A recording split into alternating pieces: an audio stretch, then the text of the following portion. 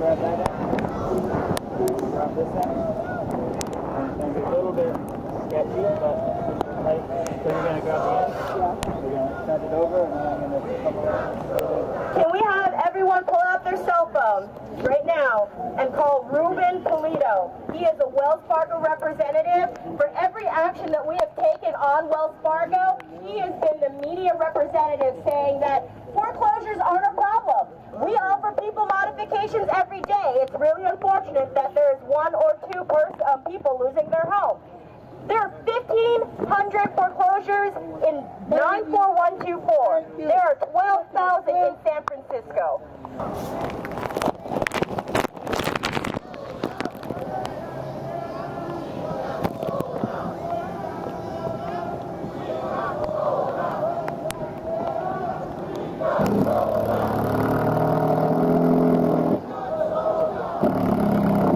It's not right that we're getting these loans thrown at us like this under pressure. You guys, back in 2008, we remodified several times. They've asked me for the correction in my modification papers. They sent me back and told me to give them a $2,500 check to reassure me that everything would be fine.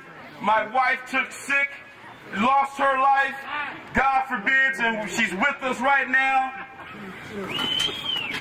Wow. Yes, sir. Rest in glory. My wife is right here representing, standing by us in solidarity as well, you guys. And I know she'll be smiling right now as well, too. I'm not going to choke up right here, but I'm mad right now, you guys. I'm mad.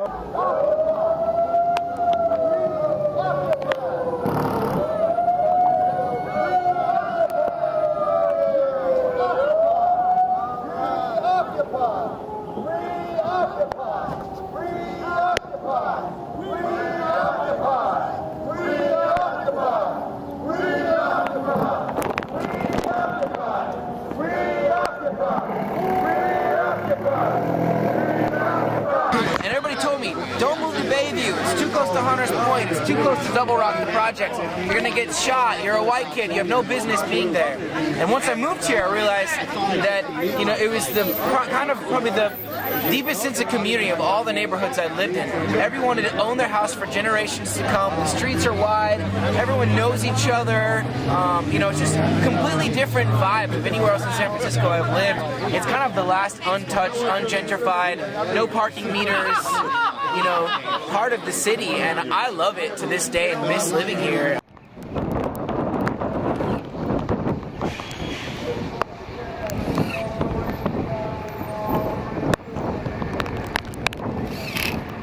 Fargo ought to be ashamed, and the government and the president and us, the union who speaks, the 99%, we should not allow this to happen. Let's stop being ashamed of not knowing or not being educated on what's going on. It's not our fault. It makes a lot of sense that there's so much pressure by all the banks, because I'm sure they just want to have a bunch of 1% renovations and high-rise condos and put a direct route to the ballpark, whatever, you know, all these, you know, big plans for the city, and it just kind of shows that they don't really care about communities or people. I want you to be clear that this is a continuation of an out-migration of a people who migrated here from the South and brought with them the principles of and the moral principles of hard work, living clean, and doing right. And the American dream came into being, and this community became the #1 homeowner community in San Francisco, owned by African Americans. We want Dexter's house back. We want Dexter's house back. We want Dexter's house back. Got him on the line. I got somebody on the line. We want Dexter's house back. We want Dexter's house back. We want Dexter's house back. We want Dexter's house back. We want Dexter's house back. I'd like to say thank you again for coming out here in the support and saving my home and my family's home.